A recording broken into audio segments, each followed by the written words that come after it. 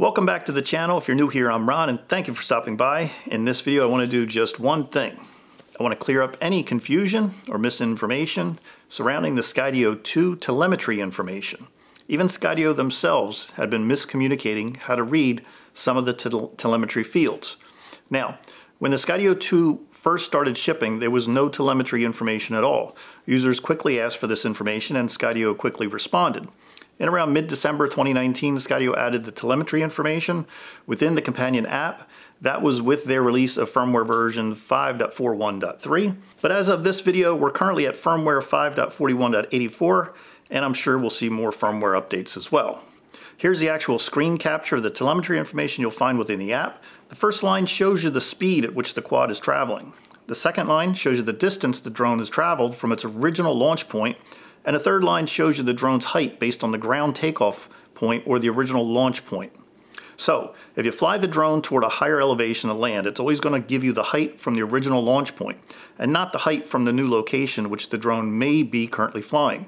Again, the data is based on the original launch point or the takeoff point. Now, a lot of people thought that the second line was the distance from the actual controller, but that's not the case. Again, it's the distance the drone has traveled from its original launch point, and I pointed this out to Skydio as well, as they too were miscommunicating the information to some of their users.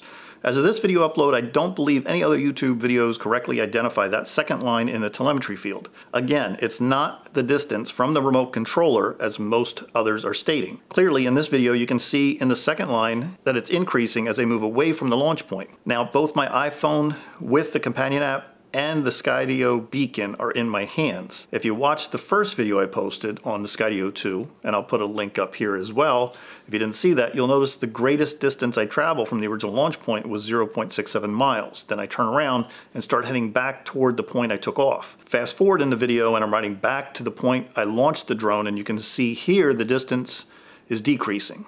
It would have hit a value of 0 had I rode all the way back to where I had actually taken off. Again, I just want to clarify how you're reading the telemetry information, and sounds like Skydio is going to start communicating this correctly going forward as well. Additionally, Skydio told me in an email that the elevation or height information will most likely change in the future with updates, or at least give the users the option to choose the reference point. I'm taking this to mean at some point in the future you'll be able to view the height of your drone from a point which you, the user, decide, not always the actual launch point.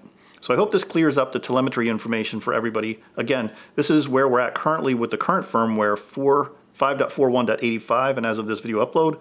But again, things change, so keep a lookout for additional updates moving forward. And that's it. If you got any value out of this video, please don't forget to give it a big thumbs up. It's always appreciated.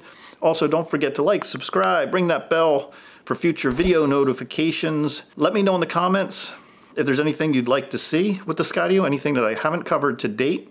I do have some more videos coming. So until next time, take care, happy flying, and remember, as always, we got this.